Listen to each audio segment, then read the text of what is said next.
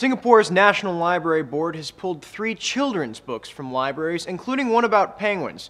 Why, you ask? The books are about penguins and humans living alternative lifestyles, a highly controversial subject in the relatively conservative country. One of the books is based on a true story of 2 male penguins at a zoo raising a baby penguin.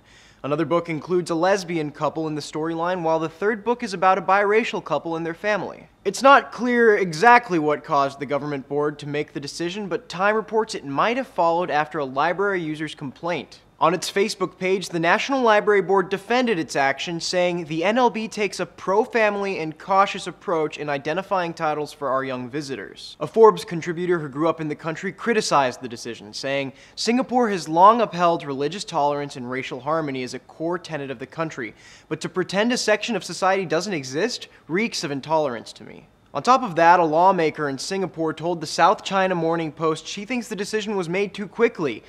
What is questionable here is that authorities have decided to pulp the books based on a complaint with no further review or consideration of other points of view. The removal of the books has brought attention to some of the more repressive policies in place in that part of the world, specifically geared toward gays.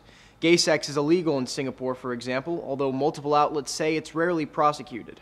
Overall, the International Gay and Lesbian Human Rights Commission says treatment of lesbians, bisexual women, and transgender people in Asia includes, quote, electroshock treatment as aversion therapy, threats of rape to make you straight, police kidnapping, family violence, and media stigmatization.